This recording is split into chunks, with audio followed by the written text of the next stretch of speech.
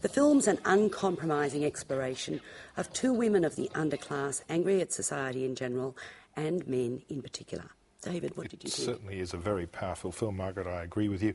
Superb performances from the two women, extremely disturbing, and showing a very grim portrait of a society almost in decay, I think. But there is funny sort of bits in it, isn't there? Oh, yeah.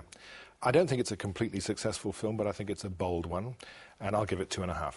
Well, I'm giving it 3 stars, but I mean more urgent at the moment is, what do you think of this request for a review of the film's classification? Well, I think there's a couple of things to be said about this. First of all, it's being said, and the film distributor was responsible partly for this getting around, that the film is banned in France. It is not banned in France. It's never been banned in France.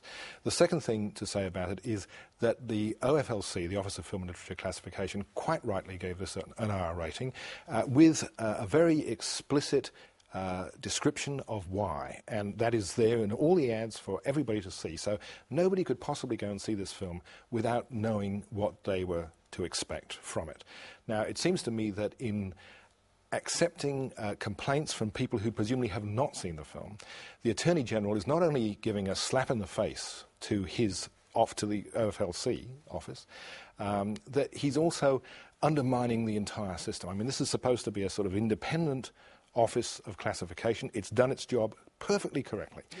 And if this review, and the review board has recently changed its components, so I think we can expect a less liberal decision from the review board these days. And I think we have to remember that there is no appeal to the review board's decision. I think this is a big mistake. You know, I think that we ought to remember that adults should have the right to see what they want in this country. I agree. And that what people want is adequate a description of what they are likely to see, so they can say, oh, I'm not going to like that one, I won't go. David, whatever happened to the liberal, generous, confident country we used to be?